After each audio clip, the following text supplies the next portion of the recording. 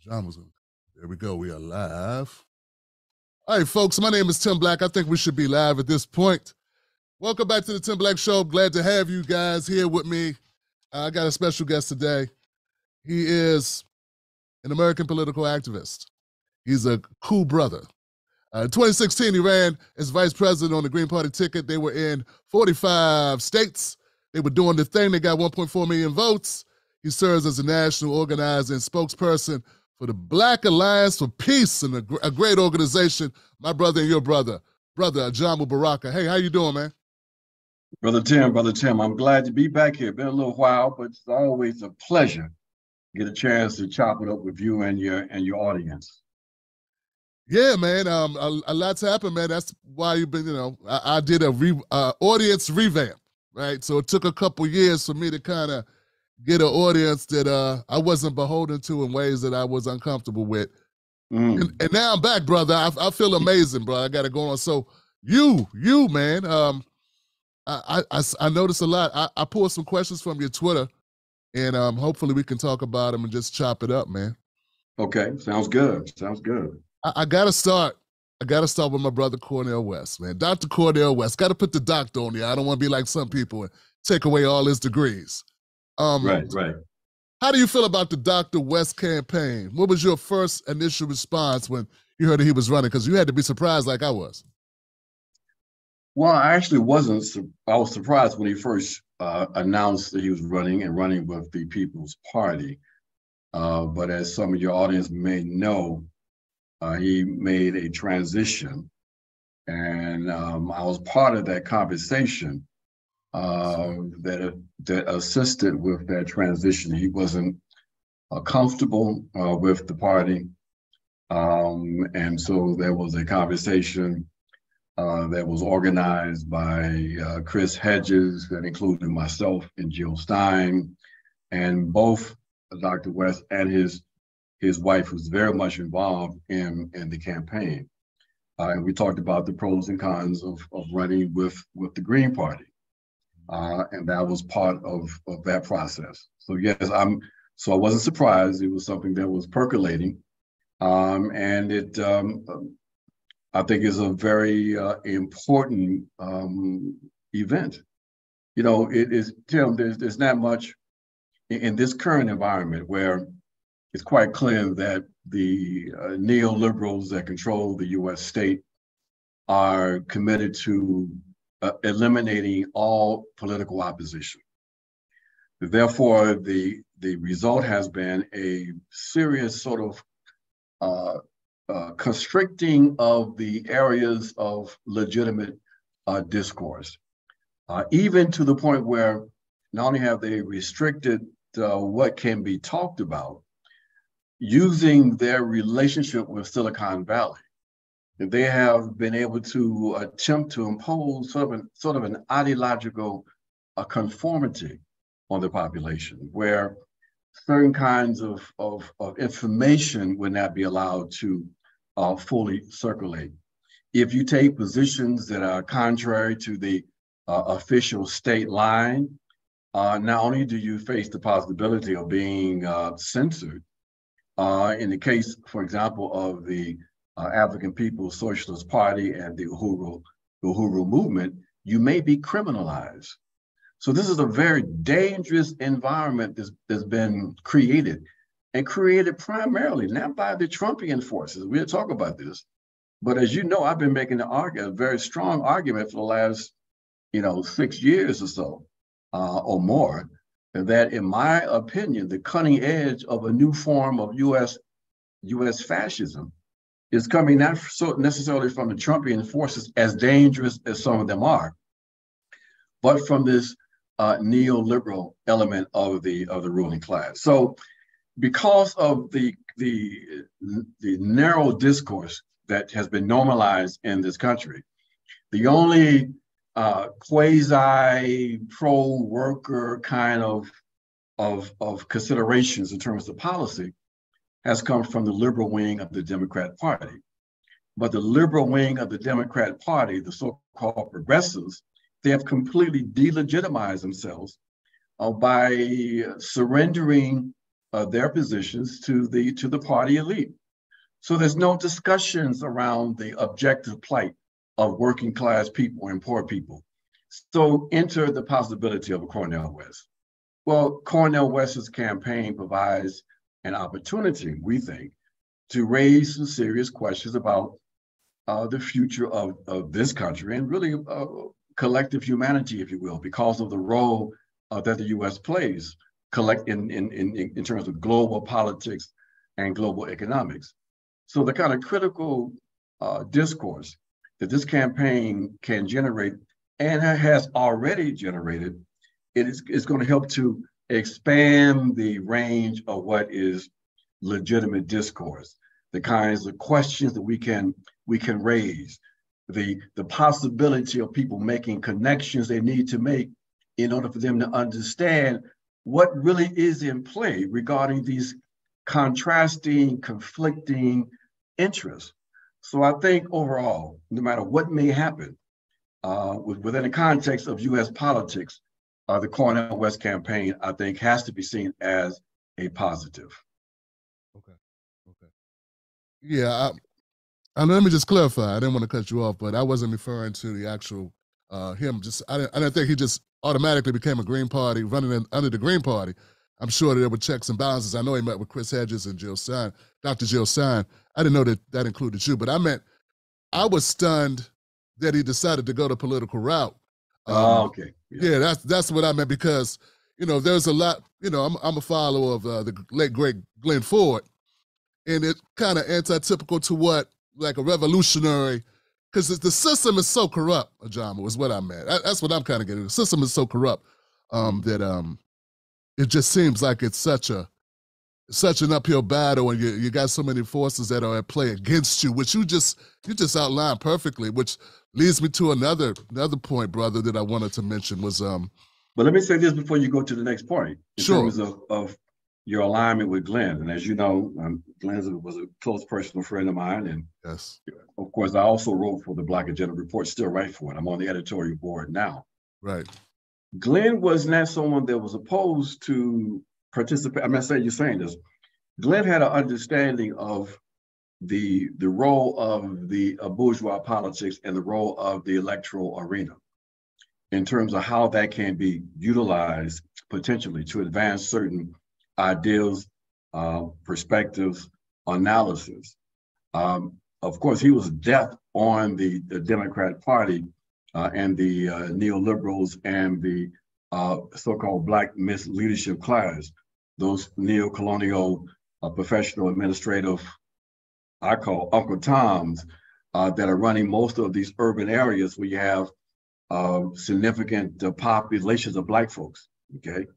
But he was always open, as many of us were, because before 2016, brother, I didn't really deal with this electoral process, except I understood that it had some potentiality. I also understood, too, that I was not going to take an elitist position to say that we should not contest in it, where millions of Black people and millions of working class people were in fact participating in it, not just on the national level, but on the state and local levels. To me, it's always been a strategic question as opposed to a question of principles, okay? Now, even in terms of principles, because I'm a believer in democracy and I support authentic democracy, for myself, I never participated in the so-called democratic process in the US. The first time that I voted in 2016, I voted for myself. So that's just a matter of my position. So, so I just want to make sure that your audience understands that these are questions that have to be thought through. They're questions that really depend on the particular historical moment as to whether or not you participate and how, in fact, you participate. Very interesting. And as you describe it, I think some people envision that we get to moments like simultaneously, spontaneously, they just happen. But I believe your run, you and Dr. Jill's run in 2016 is what leads us here. I think that's part of the evolution of that choice that you guys made to step out and do that and make that a reality. Some people have made the criticism that Dr. West's campaign's not serious. And based on your statements, I think I understand where you're coming from that, but what would you say to that? How do they define serious is my thing. It's propaganda. Basically, not only do they know it's serious, they see it as a threat. Look at the number of hit articles that have come out since Dr. West announced he was going to seek the nomination of the Green Party.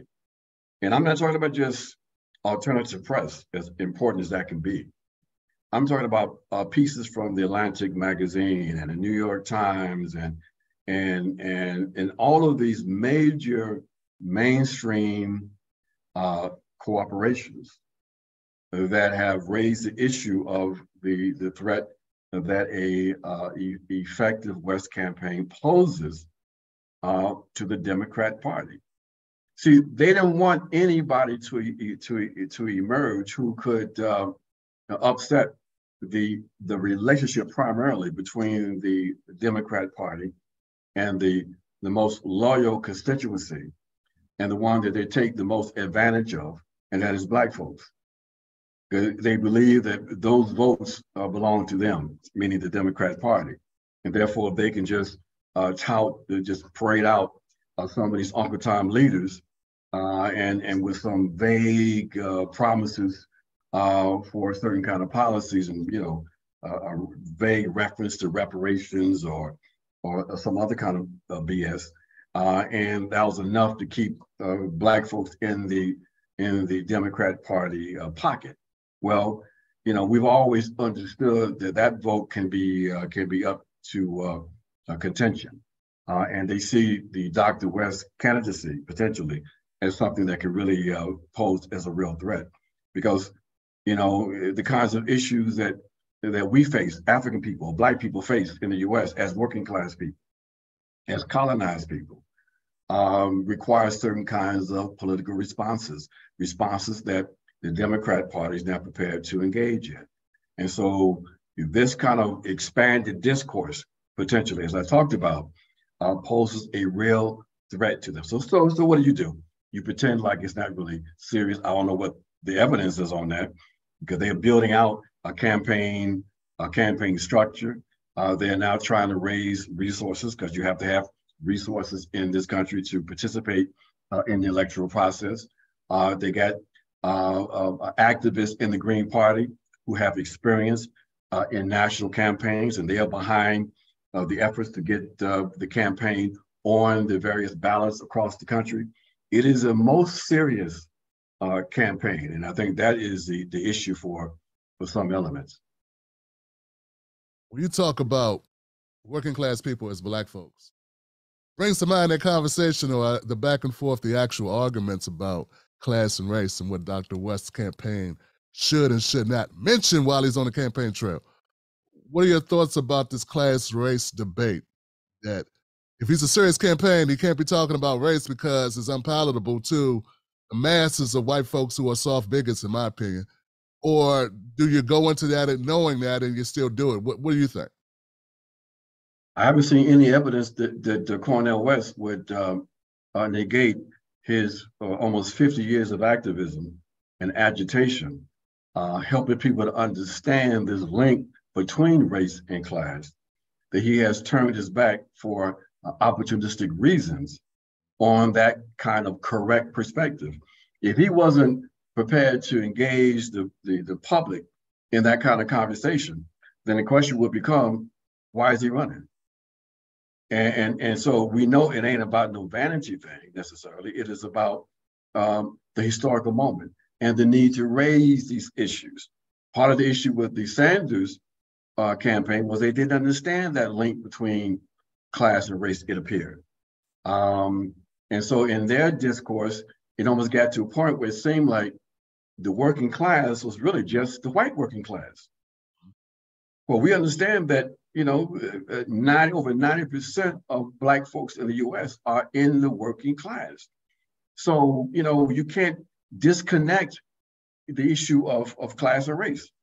Now, you have some people who call themselves leftists who make the argument that if you raise a certain kind of issues related to race, that's divisive to the working class. Well, we consider that to be nonsense. that basically the issue that you face is you don't understand white supremacy. And you yourself have not purged yourself of your own white supremacist perspectives and ideologies.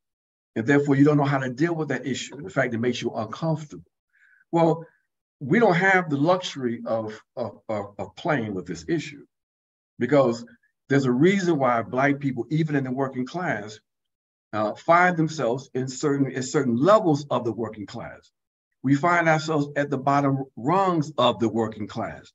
And as a consequence of both our class position and the issue of race, okay?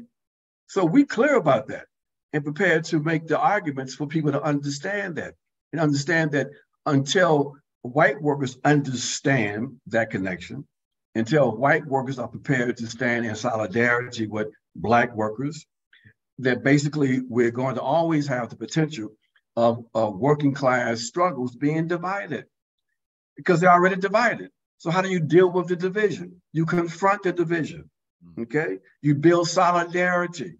You can't build solidarity by pretending that this thing doesn't exist. Yes, yes. And the major pushback that I've seen hasn't been from Black folks saying that Dr. West doesn't mention race, or he's not, he's not standing on 10 toes down on his racial bona fides that he's been talking about for the last 40, 50 years. It's been the other ways you described with the progressives that are saying, if you really want a real program, if you want a real campaign, you can't mention it. And that's sort of like the thing when we started off the conversation, when I said I had to rebuild my audience, I had to get some of those people out, because frankly, as much as I try to educate them, maybe I needed Ajamu there with me last couple of years to educate them that, now when I talk about Black issues, that's supposed to be relevant to the conversation, because those are also class issues that you should care about. Exactly. So I noticed the tweet you put out. You may know I interviewed new campaign manager Peter Dow, and you put a tweet out. Now I want to see if this is in regards to that. You said, today's radicals were yesterday's liberals. Have some humility, folks. Critical analysis is good. Petty bourgeois, know-it-allism, and arrogance informed by being a radical for 2 weeks is dangerous and not welcome. I thought that was an amazing tweet, brother. Was that in regards to the dust up about Peter Dow being the campaign manager, or just in general? Well, I mean, of course, you respond to things that are happening in current time. And so there was some connections. But it was in general also, because there is this tendency among new radicals who have been liberals for most of their lives, who now finally woke up and saw the contradictions, and were honest enough to see the contradictions and courageous enough to go forward. Then they get self-righteous. And I'm just suggesting to them, remember when you cried when Barack Obama was elected, okay? All right. Have some humility. It's a process. Most radicals were in fact liberals. And I've always argued, Tim, that it was the honest liberals who ended up going to the next level, the next stage, because they were able to transcend their class positions, their class privileges. They understood that ultimately you have to have radical change in this country if we had a prayer to try to address the issues of collective humanity. So, keep that in mind. Remember when you were unconscious, when you thought certain things, So, your responsibility as a newfound radical is to help other people to deal with these kinds of questions. Not to look down your nose, but we have in this culture this tendency toward elitism. And it's a constant struggle we have to engage in. And again, we don't even confront the elitists in antagonistic way. We struggle with people. You see, as organizers, we remind ourselves that there's no such, this process is a process of development, okay? And we stress over and over again to young organizers, you gotta have two things if you're gonna be an effective organizer. Patience and a real love for the people, okay? Because organizing is 80% human skills, right? So don't be frustrated because you run into someone and they've been infected with all of the bourgeois ideas that you are exposed to in this kind of backward culture. Okay, so Peter Dow, you have to take someone by what they say and then what they start doing. So if he says that he is recognized, he said it, that he was basically a Democrat Party thug and enforcer, but he's moved away from that. He recognizes certain things, and that's manifested in work that he's doing, like when he got with the Marianne Williamson's campaign, liberal, but liberal kind of radical kind of thing, and now wanting to work on this Cornel West campaign. You take someone at their word and you watch them.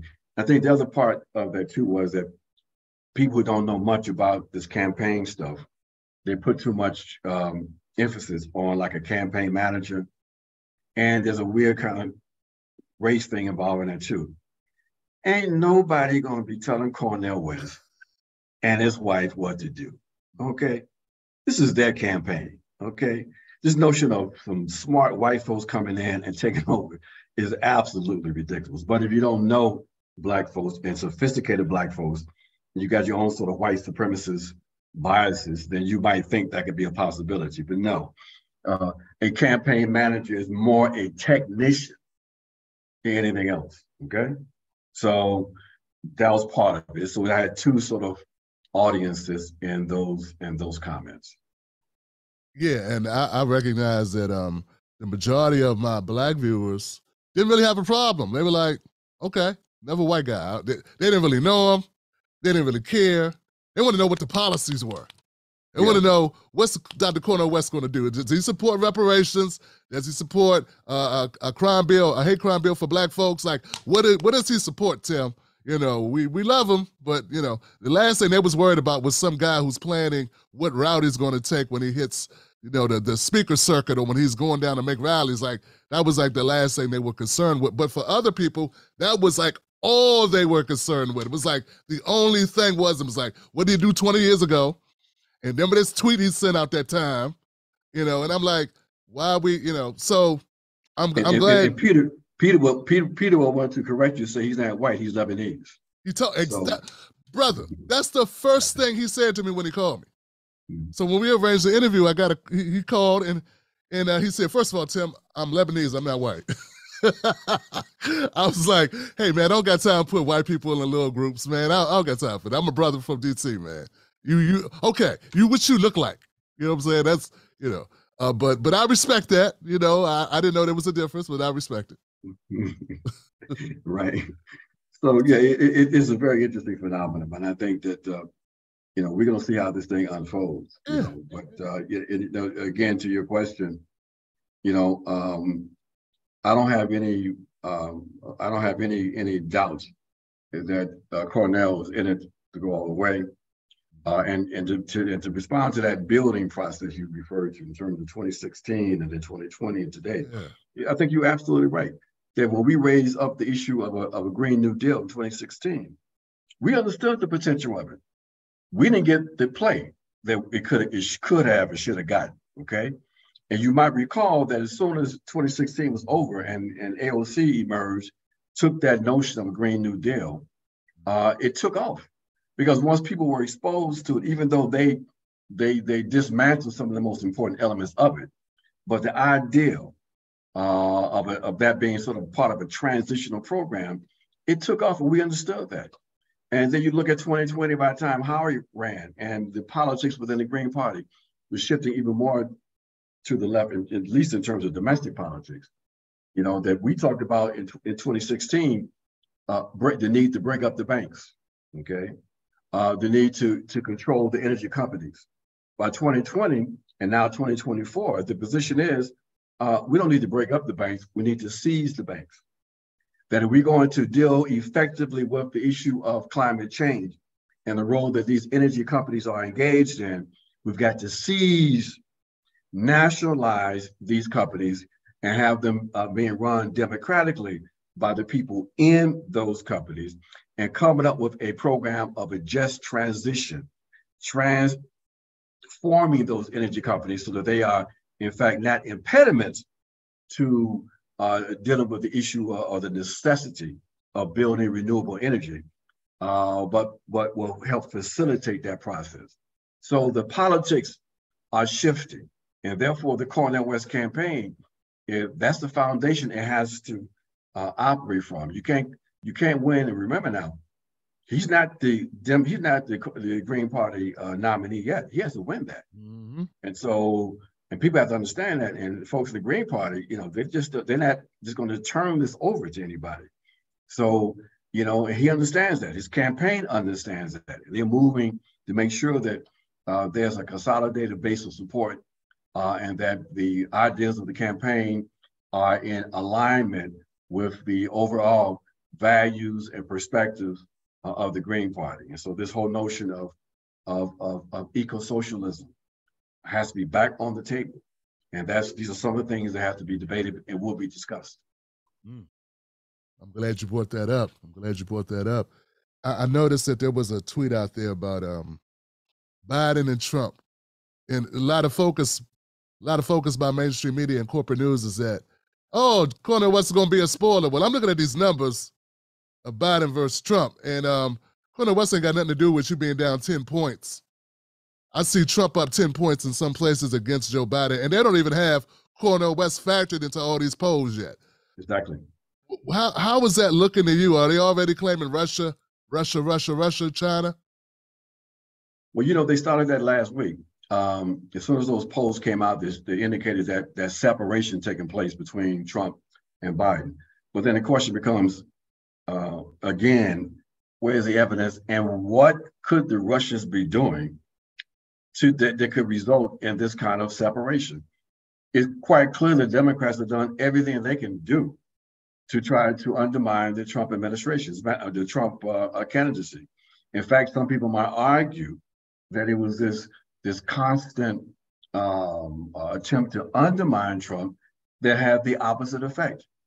That there's even some sympathy, even among independents, that the Democrats have gone over the line. They have weaponized the law to basically undermine a potential oppositional candidate. True or not, doesn't really matter sometimes. It's a perception, okay? And so they have done everything they could do to undermine Trump, but it continues to separate. So what is the question? What is the issue? What are the issues that he's dealing with? And when you look at his rhetoric, beyond some of the more outrageous and racist commentary about, same thing with the immigrants and all of that, he has this line on the economy and the working class. Now, the Democrats, they don't have the political line to be able to dismantle Trump's phony positions on the working class. Because to dismantle that, you have to take an alternative class perspective, okay? They're afraid to do that because right now they're controlled by the neoliberal internationalists, or what the Trump people will refer to as the globalists. Big capital, big monopoly capital. That's who controls the Democrat Party, okay? So when you have that kind of control, you give a nod to workers, but you really don't pursue working class interests. Right. You talk about Biden being a friend of labor, but he negotiated away something as simple as paid leave during the struggle with the bosses at the railway industry. Okay, so it's phony. But Cornel West, even Bernie Sanders, before he surrendered, they have the perspective, the language that can help to sharpen those real contradictions, that can show that you've got to put the focus on the economy and the ruling class and the shortcomings of this capitalist system. It's the system, not some immigrant workers desperate trying to get into the U.S. in order to support their families, but it's the system that's creating those people who are compelled to leave. It is the capitalist system that's driving everybody's wages down. It's the capitalism that's responsible for the fact that working class people have not experienced an increase in real wages in almost 50 years now. Okay, so when Trump with his divisive, can I cuss? I can't remember. Yes, you can. Yeah. When Trump and his divisive bullshit, you know, trying to re-divert attention away from the system to individuals, the Democrats don't have any response to that. A Cornel West campaign and other campaigns that are raising the questions of class and capitalism and the connection with that and racism and gender oppression. This is what is going to start resonating with the public, okay? And so the Democrats are in a real predicament because, you know, they don't have that perspective. They don't have that line, and it is undermining them. Look, they have not been able to win back the 9 million white workers that had voted for Barack Obama, but then voted for the Republicans. Trump in 2016. Yep. You know, that they lost those 9 million people and haven't been able to get them back. Why? So, you know, the real play here is going to be with the working class, with the independents, and when they start factoring in this West issue. Because look, Cornel West Campaign, they have never had one rally yet. They've never had one major fundraiser. Right. Okay. Now, when that starts off, look at what happened with Bernie Sanders. I remember when people in the Sanders campaign were contacting some of us when Sanders was at 3%. And I had a friends of mine tell me, well, you know, what's this Sanders thing? I said, it's going to take off. It's going to take off. And it took off. Okay. So, hold on a second. No problem. Sorry about that. No good. My son came in from school. Hope he saw my sign, my on-air sign. Yeah,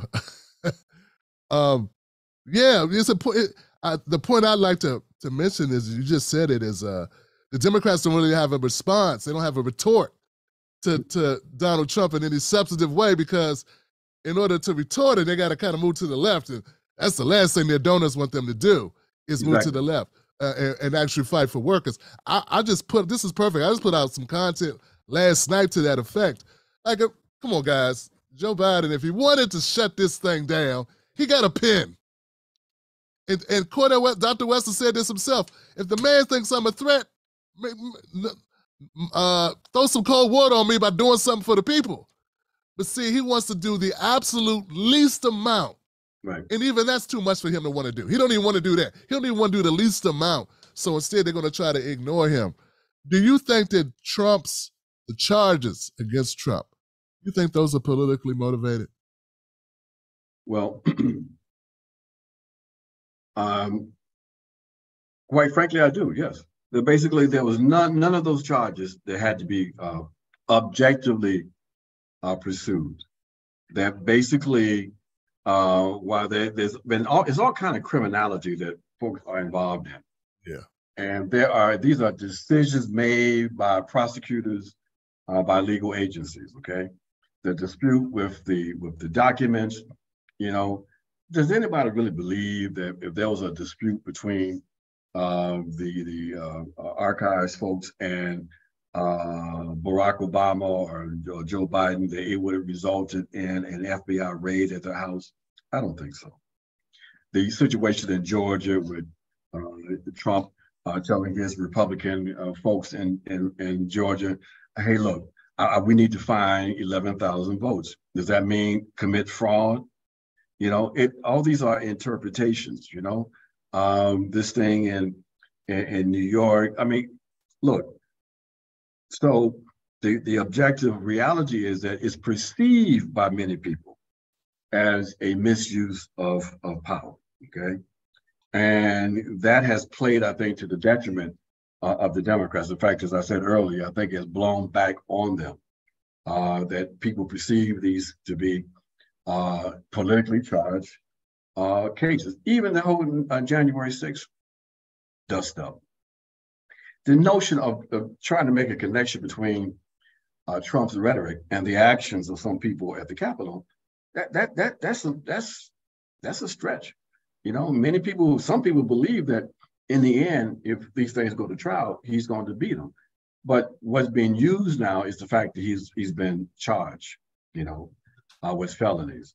And in the sort of bubble that Democrats operate in, they believe that that was enough to generate some real opposition. But you know, these folks, the arrogance of these Democrats is incredible. They really believe that their perspective, their view of the world, is in fact the only one. And anybody who disagrees with that, either they are the enemy or they're just what Hillary Clinton called them, deplorables. And that's why they can't. That's why they are losing and will lose, and might lose, but whoever they might replace Biden with. That's a real possibility. I believe that Biden in the end is not going to run. Now remember, we're still in 2023. And for him to indicate he's not going to run would make him an instant lame duck. Okay, they can't do that. But I don't see them in 2024 actually seriously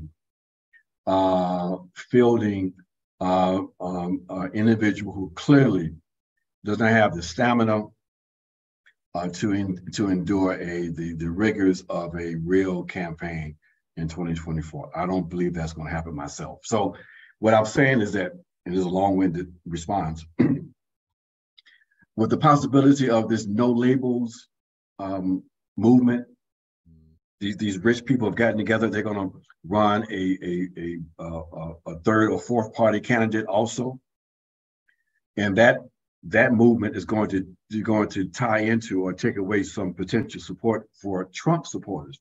This is going to be the attempt to win over the centrist Republicans and centrist Democrats. Okay, with these various elements in contention, what is happening, Tim? It might sound kind of outrageous.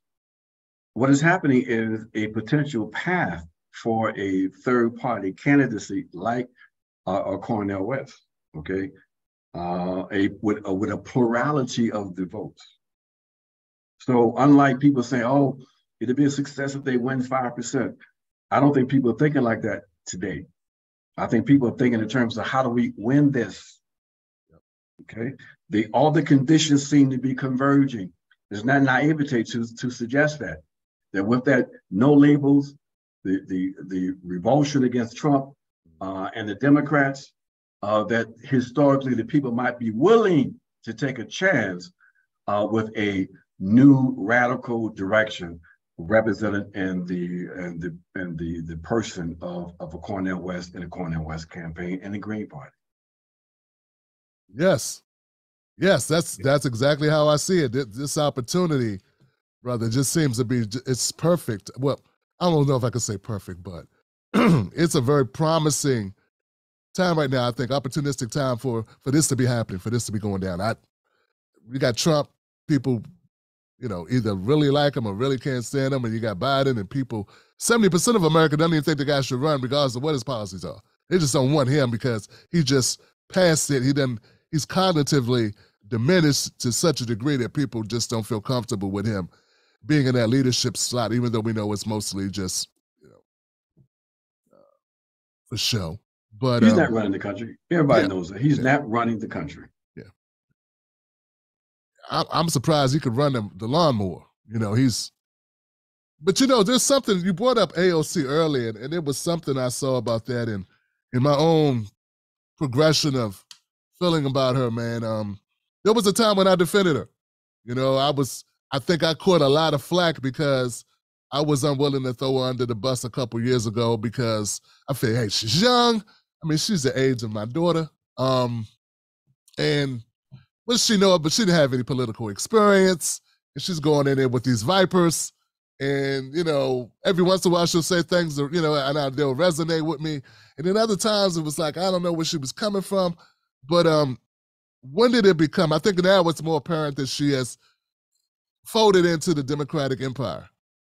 When for you did you kind of accept? I don't know what your trajectory has been. Let me just put that to you.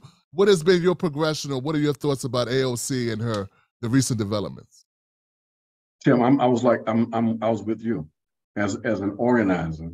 I can't take these positions that these folks take that haven't organized anybody, and know nothing about how you build movement, who pretend that they can project into the future how someone will evolve, and who take this position where they just don't deal with electoral politics because they're so revolutionary. So when she emerged, same thing. She's younger than my oldest daughters, 28 years old, still in development. And so I couldn't start off by condemning her. I said, give the young woman a chance. Let's see how she evolves. I got slack too, but I don't give a fuck because basically this is what I do, and so I'm an elder. I know I got a sense of how you have to do this politics and how things unfold, and so I got some slack. But when it became clear that because of the fact that there was no movement, you see, people have to understand that when you go into this, like you said, when you start swimming with these sharks, if you don't have accountability, if you don't have folks that can mentor you to help you to avoid some of the traps, to avoid getting sucked in, if your own ideas are still evolving, your own ideological development is still developing, if you will, you frame it like that, then it's easy then to get sucked into this thing. I mean, you become an overnight star, you're on the David Letterman show and all of this, and it's easy to get sucked in, all right? So over a while, then it became clear that she wasn't going to be able to hold the line with progressive politics because even her own mind was progressive or radical was a little bit fuzzy, okay? And so I think that as a consequence, I think the progressive movement basically lost her, all right? And now she's thinking in careerist terms, because you got these idiots who, talking about, well, one day she's going to run for president. For what? Yeah. What is she bringing to the table that's different? Right. Okay. So again, for me, the explanation for why many of these folks turn out to be just opportunist criminals is not just them, but we have to look at ourselves too. Right. We have this movement it's such incredibly weak movements and organizations. So that now you have armchair folks who just, pontificate and stuff. And that's really about it. We need that, of course, if you're talking about something, but because there's no accountability structures, then these folks we lose. Look at some of the folks in the so-called squad. Same kind of phenomenon. We tried to, at the Black Alliance of Peace, we tried to work with a couple of these folks. And we had meetings to work with them. But what happens? They come in, Tim, they hire these pimps who work in DC, who have this narrow and conservative view to how you do politics. And they become their chiefs of staff and everything else. And they are already kind of, a little shaky. That means the new candidates. And they get sucked into a pragmatism. That even though you might have some radical views, we need to be pragmatic. What can you really do? And so they give up and surrender their principles and their views in order to be pragmatic. And what happens is you end up being just another opportunist. So, there's no progressive thought, there's no radical thought. Look, you've been around long enough to remember back in the 1970s, because the Congressional Black Caucus, they were in fact the conscience of the Congress. You had some Black radicals in that, okay? People got to remember, if they don't know, that when the state went after Angela Davis, a communist, a Black communist who was charged with terroristic charges, there was massive support in the Congressional Black Caucus and among all of the emerging Black politicians. Nobody wasn't scared back in those days. Now you got Omala Yeshitela from the African People's Socialist Party, 81 years old, facing the possibility of prison because they oppose U.S. policies in Ukraine. You can't get these Negroes to utter a peep on that. These are real chumps, okay? So that shows you how far to the right politics has gone. So it is the lack of accountability that we're unable to impose that allow these folks to surrender to their own internal opportunism. So I criticize them, I criticize us, I give us a little bit of a break because we didn't just evolve like this. What we are today in terms of a radical movement is as a consequence of what Pascal Roberts refers to as a 50-year counter-revolutionary process. That the state decided in the 1970s, they're never going to allow another generation that emerged in the 60s and 70s to emerge again. And so it was a concerted effort to undermine radical politics, to undermine the leading edge of radical politics, which is the Black liberation movement. And we got to say this too, Tim. We got young white folks who they don't have a clue. They actually think that their little multinational organizations with their emphasis on the white proletariat, that they're actually going to run something, that they're going to make revolution in the US. No, you're not. If this process is not led by African people, Black people in this country, it ain't going nowhere, okay? So the enemy understood that. And that's why they systematically tried to dismantle our organizations, okay? And that's why we have this emergence of the phenomenon of the Black American with an emphasis on America. That's why today you get Negroes talking about how concerned they are about Putin and Xi in China. I'm like, what have they done to you, Negro? When you look in your rearview mirror and see those blue lights, I bet you $1 to a donut. Okay, I'm not gonna go too far. The officer who gets out that car is not gonna be Chinese, Iranian, Russian. They're gonna be a homegrown U.S. citizen. They might be white or black. And you still might end up being brutalized like the brother in Memphis who got his ass whooped, beat to death by those 5 Black criminals. Yep. Absolutely. You know, that's why I'm looking at this class race thing and I'm realizing how there's really a separation within the Black community on this. And, you got those guys out at the CBC. I saw you, brother. I read your tweet or something you wrote, man, about the CBC and them getting together to have a mixer. And they didn't care about our issues. They care more about line dancing. I don't even want to say it because it was hilarious. I'm not doing it justice. Something about dancing with Auntie Maxine or something. But I realize now that the black working folks, the Black folks that are of the hurting class, shout out to Reset Race podcast, those folks are totally different than these upper middle class, well-to-do Black folks who are disconnected from the real struggle. And those are the ones who they're the ones who get on MSNBC and CNN. They're the ones who get an opportunity to be the face of Black America when they don't represent real Black issues, what Black people are really going through. And I tell people, I say, look, man, I'm good for you. Baraka's good for you because we don't want nothing. Like, I don't have no dreams, bruh. And what I mean by that is I don't want, nor expect, nor am I looking for a CNN slot or an NBC show, or a CBS show. All I want to do is grow what I'm doing now and reach more people with my message. That's it. And you don't know how rare that is.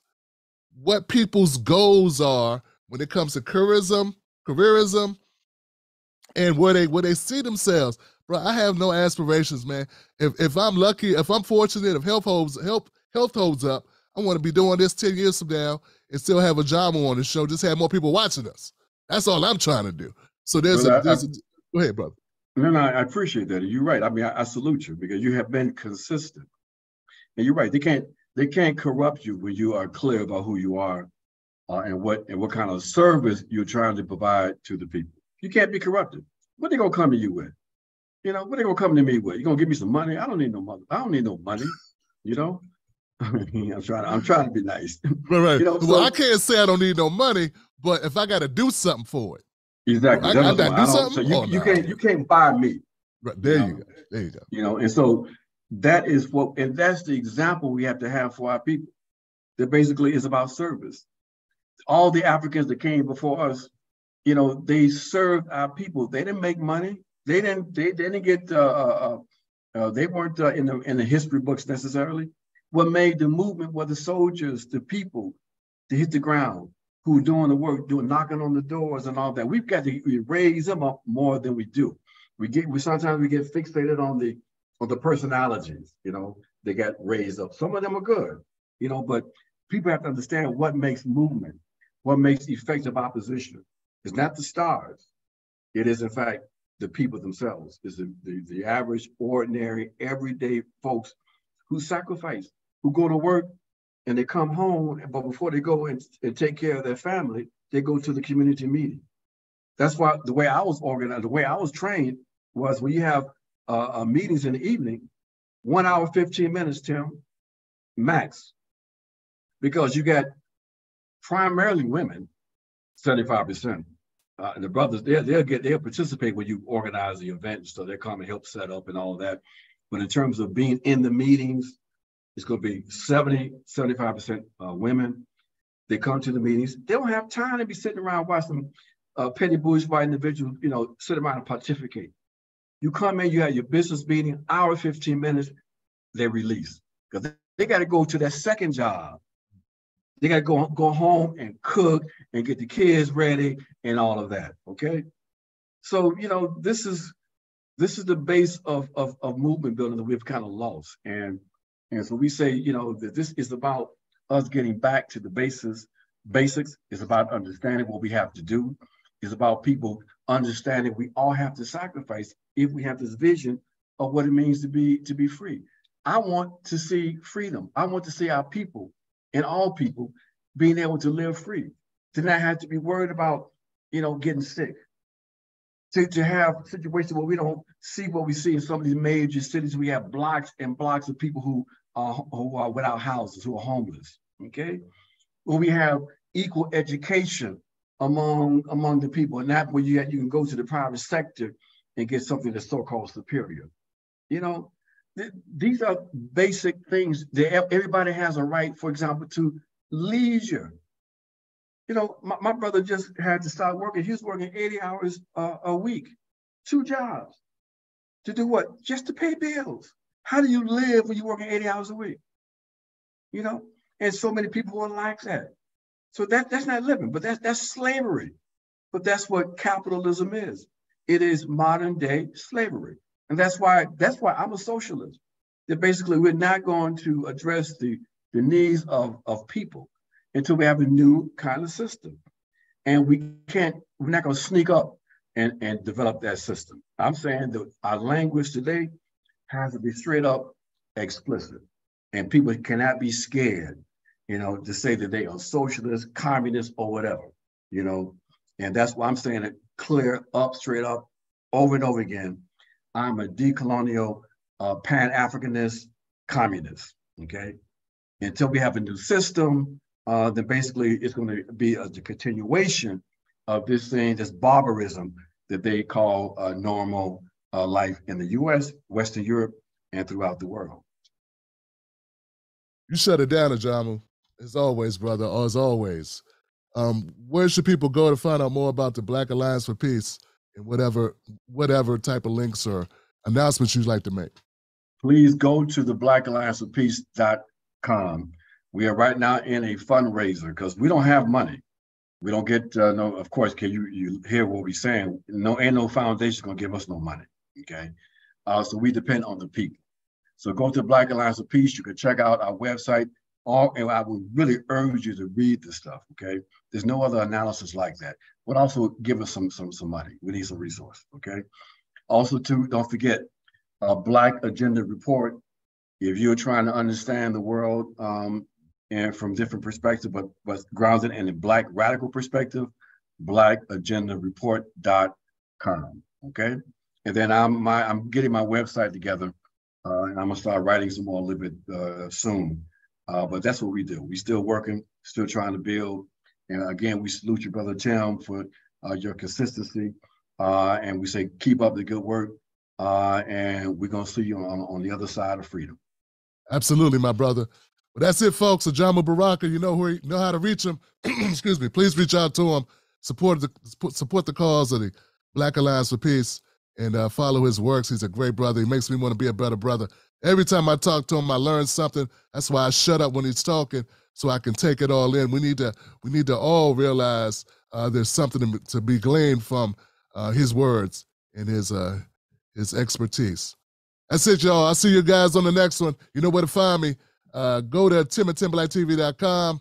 Go to watchtimblacktv.com. Join timblack.com to become a member. And I appreciate y'all. Until next time, don't let nobody take your cornbread, and why are you supporting Dr. Cornel West? Man, it's a new day. Where you been?